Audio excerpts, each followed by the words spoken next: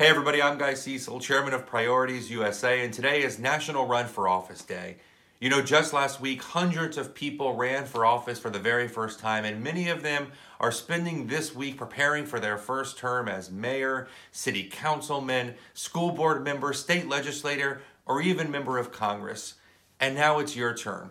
We've spent the last 2 years together marching and volunteering and voting, speaking out against the racism and bigotry of this administration, and fighting for better wages and better jobs and building a better community right where we live, work, and worship. There's no better way you can serve than running for elected office.